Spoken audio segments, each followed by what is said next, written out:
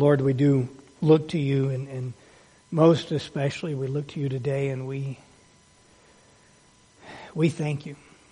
Lord, as we think of the cross, we think of Christ and His suffering for us. Lord, we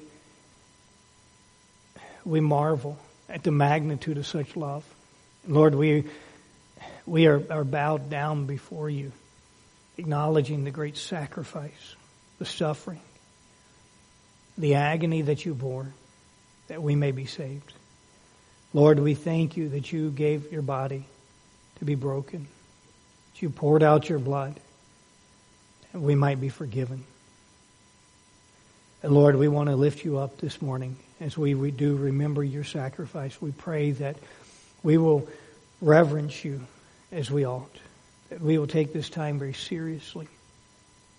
And Lord, that our hearts will be stirred in love and praise to you. And Lord, I pray as well for Diane this morning as she grieves, Lord, as that family grieves together. Father, I pray that you'll make that time together a time of comfort and help to them, that they may truly encourage and strengthen each other, Lord, that you will, Lord, give Diane opportunities and wisdom and sharing the truths of your word. Lord, that she may minister comfort to her family during this time. Father, for the services and the viewing, Lord, I know it's a lot going on here in the next couple of days. I pray that your peace will reign. Lord, that you will give, again, Diane, but each of them, that peace that passes all understanding. I pray that the gospel will be preached. Lord, that hope of eternal life will be the hope that comforts their heart. Lord, if any in that family is not saved, I pray that you will use this time to draw them to you.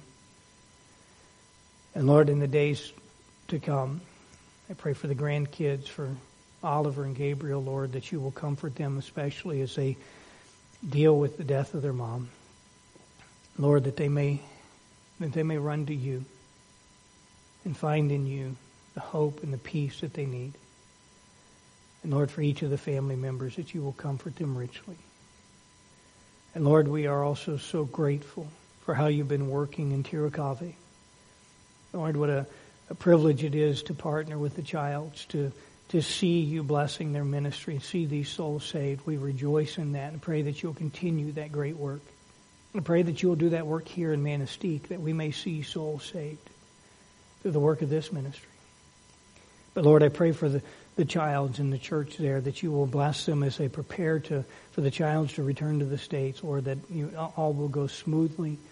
I pray for Tom as he prepares to lead that ministry for a time, that you'll give him peace, give him wisdom and grace. Lord, use this in his life as a strengthening and a training time, that he may grow in you. And Lord, that while the Childs are here, Lord, that church will continue to flourish. And so we lift that up to you, asking for your blessing.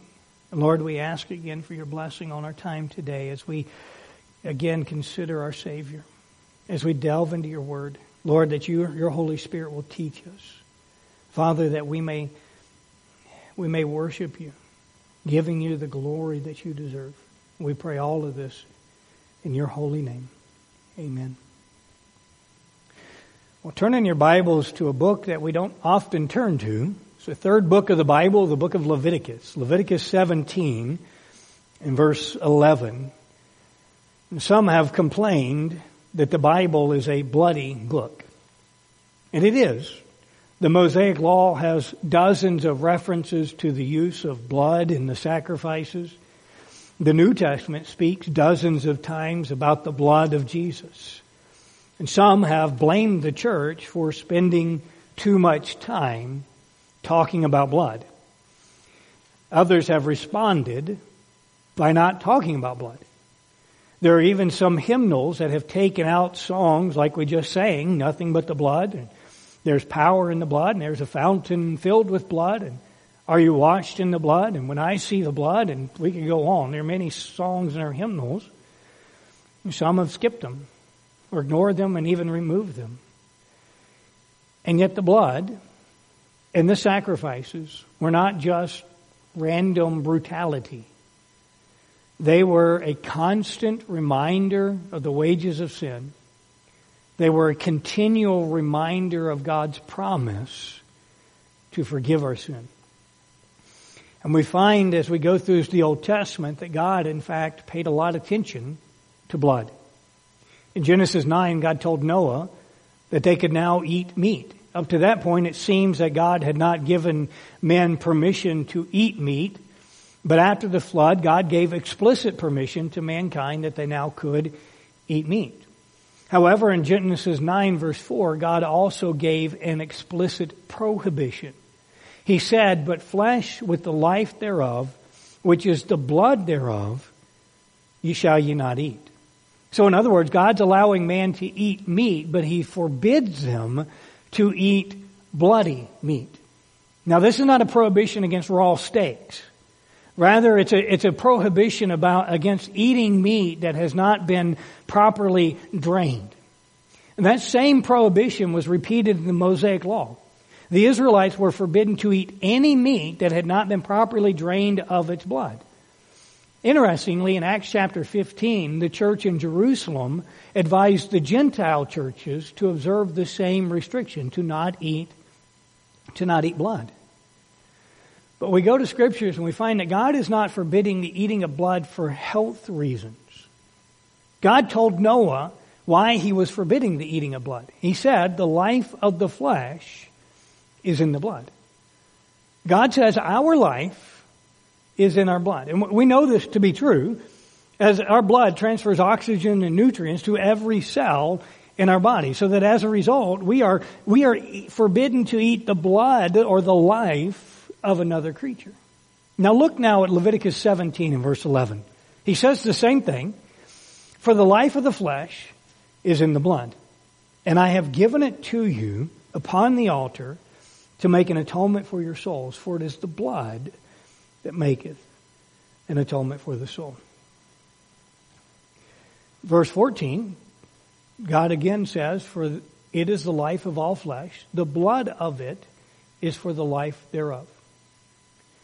He is saying, repeatedly saying, the life of the flesh, the life of creatures is tied up in the blood. But God also explicitly says in Leviticus 17:11 that He has given the blood as an atonement for sin. So that, in effect, the life of the animal was placed on the altar. It was even placed on the priest and on the mercy seat, all as a covering for sin. So with that in mind, turn to Hebrews chapter 9, verse 20. This blood was a constant reminder that the life was forfeited. That the sinner, because of his sin, deserves death. And the only possible atonement for sin is a payment for that sin that is equal to or greater than the penalty of the sin. So when God said, "In the day you eat thereof, you shall surely die," the only payment, the only atonement is death. And so since sin forfeits the life, so life must be given to pay the penalty of sin. And God in His grace allowed the blood of the animal, the life of an animal, to be a temporary substitute for the sinner to cover the sin until a better sacrifice was provided. In Hebrews chapter 9, verse 20, Moses is sprinkled the blood upon the law and the different instruments of the tabernacle and the worship, and he says, "This is the blood of the testament which God hath enjoined unto you. Moreover, He sprinkled with blood both the tabernacle and all the vessels of the ministry. And almost all things are by the law purged with blood, and without shedding of blood is no remission.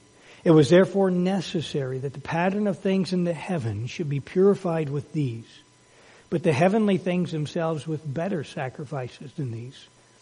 For Christ has not entered into the holy places made with hands, which are figures of the true, but into heaven itself, now to appear in the presence of God for us. Nor yet that He should offer Himself often, as the high priest entereth into the holy place every year with the blood of others.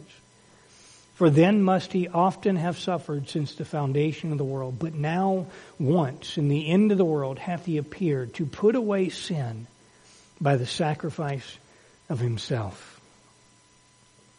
There's so much in these few verses. But first and foremost, it is teaching that blood is necessary for the forgiveness of sin. If there is no blood, there is no forgiveness. I know that over the years, some have tried to downplay the blood of Jesus. Not just those who are opposed to it, but those faithful Christians have said that what matters most is the death of Jesus. And others have said the blood doesn't matter at all. Hebrews says we cannot do without the blood of Jesus. So those who would speak of the death of Jesus on the cross without reference to his blood are ignoring that most vital component for forgiveness.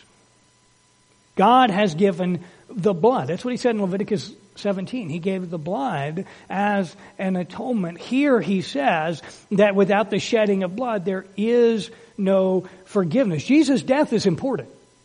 Jesus could not just donate blood and forgive our sin, because the wages of sin is death. But Jesus could not die a bloodless death. He could not have been, for example, hung from the neck, because it is the blood that is necessary for the forgiveness. So that Jesus had to shed his blood. It is that blood sacrifice that forgives our sin. And we are forgiven of sin when we then plunge ourselves into that cleansing blood. And the blood of Jesus that's poured out in his death is necessary because justice demands punishment equal to the gravity of the crime. We all know this is how it works in our justice system. You get a fine for speeding, and you go to prison for a long time for vehicular manslaughter. Because we know that speeding is not as severe as killing someone with your car. So there's different consequences. Sin is the greatest crime in the universe.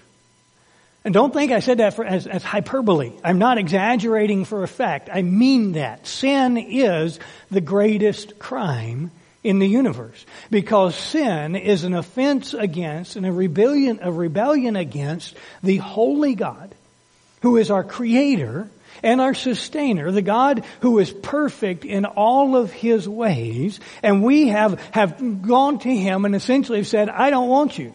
You made me. You made me for your glory, but I don't want anything to do with it. I'm going to live however I want.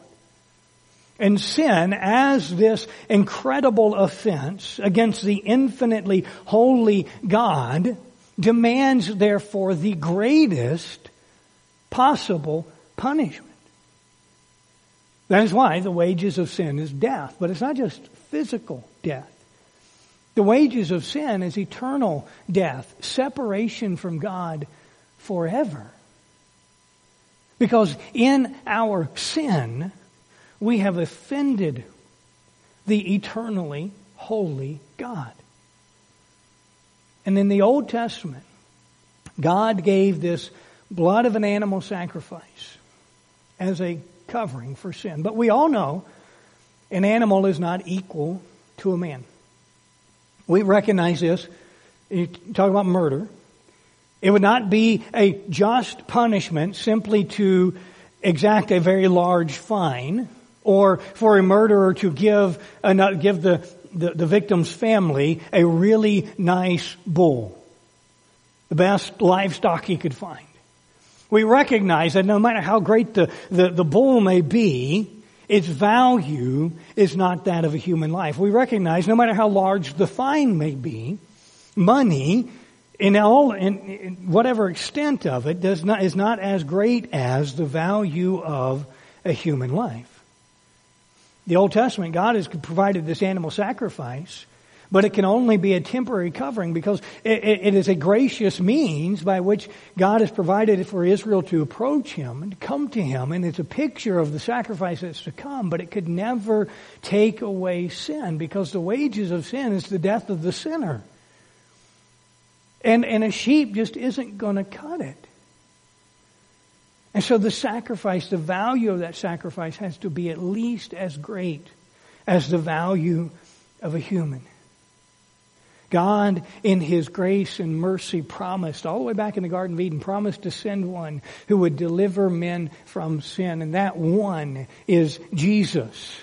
And the sacrifice that takes away our sin is His death on the cross.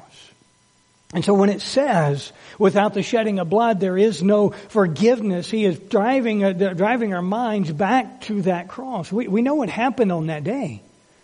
Jesus was arrested. He was beaten, mocked, and scourged. He was then taken to Golgotha, where He was nailed to a cross. His arms were stretched wide across a large wooden beam. Large spikes were driven through each of His wrists. And then His feet were crossed on top of each other, and another spike was driven through His foot, fastening Him to the cross. The cross was then stood upright, dropped into a hole, and Jesus was suspended from those 3 nails. And then He began the long torture of the cross that slowly suffocated Him. And at the end of 6 hours on the cross, Jesus died. He did not die of suffocation. He did not die of His wounds. The Scripture tells us He gave up the ghost. He willingly released His life. A Roman soldier, wanting to make sure of Jesus' death, drove a spear through Jesus' side up into His heart. And John tells us that when the spear was removed, that out of that wound flowed a mixture of blood and of water. And Jesus died. He shed His blood as a sacrifice for our sin. And Jesus is a sacrifice far more valuable than you or I. Because Jesus is God the Son, the only begotten Son of God, the Creator and ruler of everything. He is perfect, sinless, blameless, spotless in all ways. And His death is enough to wash away all sin forever. Skip down to verse 26. He says that now once in the end of the world hath He appeared to put away sin by the sacrifice of Himself. Jesus died one time. He made one sacrifice for sin. And this is the most significant contrast between the Old Testament sacrifices and the sacrifice of Jesus. Because the Old Testament sacrifices never stopped. Hundreds of thousands of sacrifices. 1,500 years of sacrifices. The priest constantly going to the altars, making yet another sacrifice every single year, going back into the Day of Atonement, into the Holy of Holies to make atonement for sin over and over and over again. And before that, since the creation of the world, we see hints that every godly man offered sacrifice. That Adam and Noah and Abraham and Isaac and Jacob and others offered sacrifices. Countless animals slain to cover sin, and yet not one of them or all of them combined was enough to take away the sin of even one sinner. And then Jesus came. And He offered one sacrifice. And that one sacrifice is sufficient to take away all the sin of all men. So that whoever believes Him, whoever trusts Him, finds that their sin is washed away. That blood that He shed, it dripped down His face from the crown of thorns. That blood that ran down His back from the scourging. That blood that blossomed on His cheeks when His beard was plucked out. The blood that flowed from His wrist and His ankles. That blood that ran down the cross from that wound in His side. That river of blood is enough to wash away all your sin. And to understand the magnitude of the blood of Christ, we have to understand the magnitude of our sin. And I can't. I cannot count the magnitude of my sin. I have committed hundreds of thousands of sins over the course of my life. All that I did before I was saved was corrupted and filthy before God. And since my salvation, I am sure that I have not failed to sin every single day of my life. Not just once a day, but many times a day. I have sinned in action, sinned in thought, sinned in speech, sinned in desire, sinned in emotion. I may sin less now than I once did. I may hate my sin more now than I once did, but I find that my entire life is an unbroken stream of filth. And yet that black river that flows out of my flesh is plunged into the blood of Christ, and it springs up again clean as a crystal clear river, righteous in the eyes of God, because the blood of Jesus has washed away all my sin. All of it. Every sin I will ever commit. Every sin I have ever committed. Every sin I recognize. Every sin that I committed without even realizing it. Every sin of intention and every sin of omission. It is all gone by the blood of Jesus. And the blood of Jesus is sufficient no matter what the sin. The blood of Jesus was able to wash away David's adultery, Solomon's idolatry, Peter's betrayal, Paul's murder, and all of Adam's rebellion. It's all washed away. And the blood of Jesus is able to wash away all your sin. All of it. If you have received Jesus as your Savior, your sin is gone. No matter what you've done. The blood of Jesus washes it all away. All of your sin. All of mine. And it is even more effective than that, because the blood of Jesus is able to wash away all of the sin of all who believe Him. There will never be a point in time where someone goes to Christ and they find that the blood is not able to cleanse them. That there's some spot left behind. The last person to trust Jesus for salvation will be just as fully saved as the first person was. Even though the blood of Jesus has washed countless sinners clean, it is just as effective and able to cleanse today as it ever was. His one offering is enough to wash away all of the sin of all who believe Him forever. There's no more sacrifice needed. We do not have an altar here where we bring in sheep and goats, because we don't need one. We do not make sacrifices of our income for our salvation. We do not make sacrifices of our time for our salvation. We do not make sacrifices of ourselves for our salvation. It is done. The sacrifice Christ made is sufficient. There's no more needed. And this truth profoundly shapes how we understand communion. Because we are gathered here today to celebrate this Lord's Supper together, but it is not at all a re-sacrificing of Jesus. In communion, we remember the sacrifice of Jesus. We do not in any way sacrifice Him, so that He is not physically or spiritually present in the elements. We do not in any way crush His body or drink His blood. We do not by this service add to His suffering in the least. We commemorate, memorialize, and symbolize His death. We do not repeat His sacrifice. We remember it, because His one sacrifice was sufficient for all sins. So we do not need this to be saved. We are saved by Christ.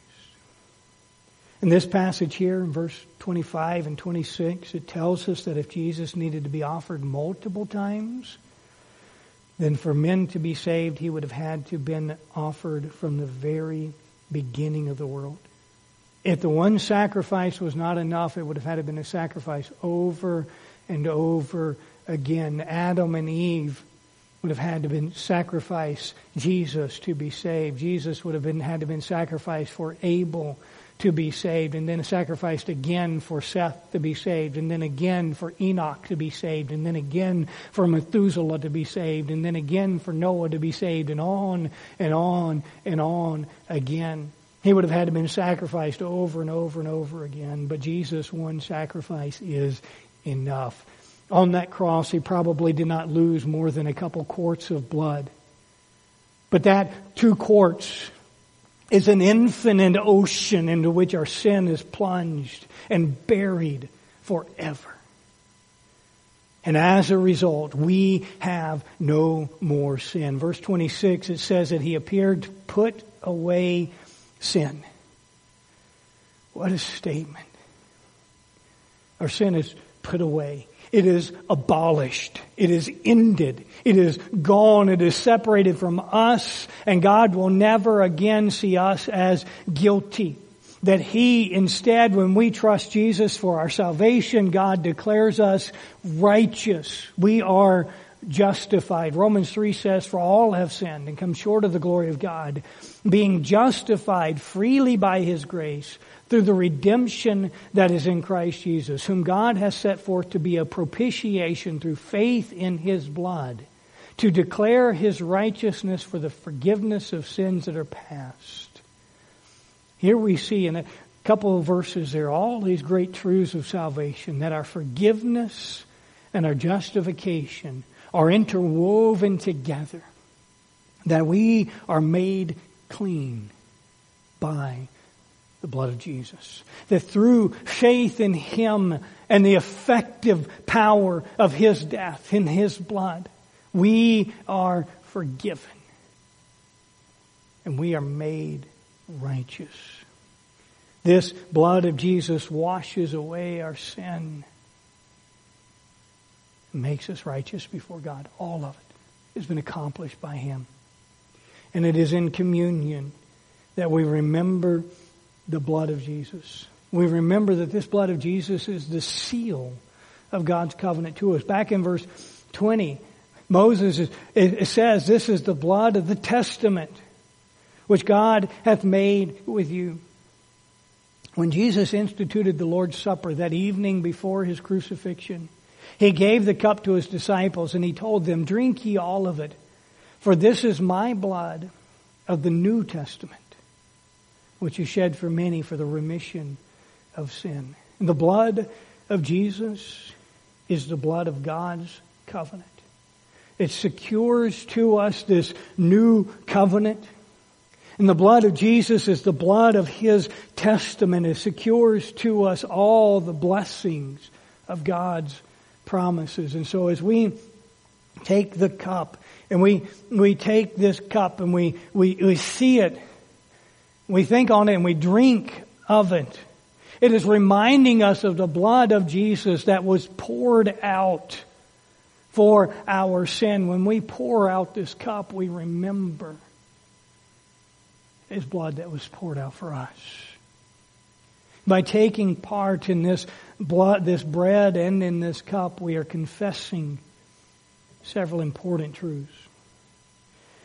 In communion, we confess that we are sinners who needed a Savior. We are acknowledging that we are not sufficient of ourselves to save ourselves, but that we needed another to take our sin from us. And we are remembering that Jesus is the Savior who sacrificed Himself for our salvation. In communion, we are confessing that we have received Jesus. And we are declaring that we must receive Jesus for our sin to be washed away. Communion is an evangelistic event because we show that Christ must be received to save. In John chapter 6, Jesus speaks of Himself as bread and drink, which must be received. And we know that Jesus is not saying that He becomes actual food and drink. He is most certainly not saying that his flesh and blood must be literally eaten and drunk. Rather, Jesus is telling how we receive him. We know it's a simple illustration because when someone eats and drinks, they receive the food into themselves. The food and drink does no good while it's outside the person. It may look nice on the plate. It may have many great things said about it, but it does no good until it is taken within. And Jesus does no good for you until you receive him. He does not become your Savior till you take him within. You may hear great preaching about Jesus. You may read the Bible about Jesus, but that does not save. You may pray and have fond thoughts about Jesus, but that does not save. What you must do is apply his death to your own sin and receive him into your hearts. And so listen to what Jesus says. Verily, verily, I say unto you, except you eat the flesh of the Son of Man and drink his blood, you have no life in you. Whoso eateth my flesh and drinketh my blood hath eternal life. And I will raise him up at the last day, for my flesh is meat indeed, and my blood is drink indeed. He that eateth my flesh and drinketh my blood dwelleth in me, and I in him. So what Jesus is saying simply is we must receive him. The life of the flesh is in the blood. We must receive the blood of Jesus to give us life. In communion, you're showing your reception of Jesus as Savior. You're confessing by taking these elements that you have first taken Christ. So first and foremost, if you have not received Jesus, I invite you to do so. I invite you to do so today. But if you've not received him, I also ask you, don't take communion. Don't deceive us by telling us you're saved if you're not. Communion is a serious time. We go to the book of 1 Corinthians, and we find a serious warning against taking communion improperly.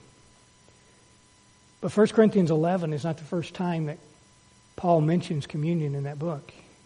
He's already mentioned it several times, and each time it gives us a little bit more information about what it means to eat and drink unworthily. 1 Corinthians says that if you're not in a right relationship with your fellow believers, if you're at odds with them or acting selfishly towards them, do not take communion. 1 Corinthians says that if you're living in sin, do not take communion. 1 Corinthians says that those who are practicing idolatry have no place at the Lord's table. If you are practicing idolatry, do not take communion. Now, I don't mean that if you're bowing down to a little idol you have hidden in your closet, because I don't think any of us have those. But we certainly have idols. The kind of idolatry that we worship today is that in which we live our lives as if something is more important than God. So that if you regularly skip your time with God, your time in the Word, your time in prayer, your time in church, because you're doing something else, then there's a very good chance that thing has become an idol. If you are willing to sin to get something, you have made that thing an idol. If you're willing to sin because you don't get something, you have made that thing an idol. If you are practicing in your life anything that you make something else more important to you than God, that something else has become an idol. So I warn you, do not take communion if you're practicing idolatry. 1 Corinthians warns us to not take communion if you're treating this like just some other meal. This is not a light snack at the end of the service. This is a serious memorial. It is not intended to satisfy your physical hunger and thirst. It is given as a time to remember Him who satisfies all your needs. So if you're treating this as anything less than a memorial of Jesus, start changing your thinking right now. Remember Him who died for you.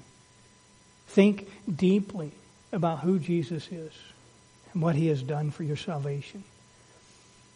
Treat this time like a memorial service for a deceased loved one. That's exactly what it is.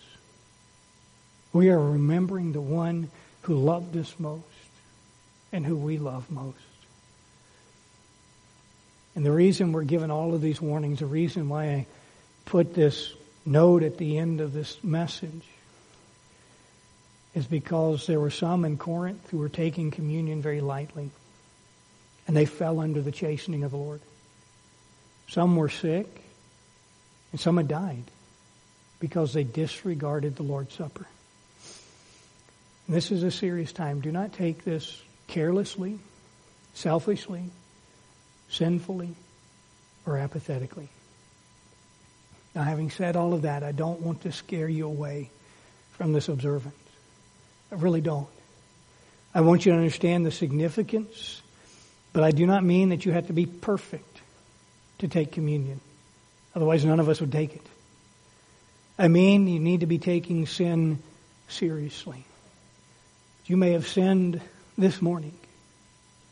You can still take communion. The question is not, have you sinned? The question is, have you been forgiven of your sin? If you have received Jesus as your Savior, you have a seat at the Lord's table.